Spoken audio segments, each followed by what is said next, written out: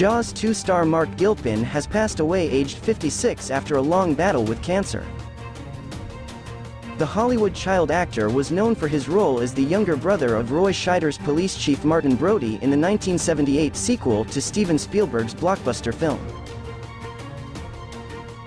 Marc's older sister Peri Gilpin, who is an actress who starred in sitcom Frasier, confirmed the news of her brother's death, reports The Hollywood Reporter. The actor heartbreakingly died in Dallas, Texas after a battle with glioblastoma, a fast-growing and aggressive brain tumor. In May last year, a fundraiser was set up for Marc, his wife Kaki and their sons in a bid to help the family as they faced the unimaginable, while the star continued to fight the disease. It was discovered that month that Marc had 2 tumors on his brain, with it said that one of the tumors were centrally located, meaning that it could not be surgically removed due to its location.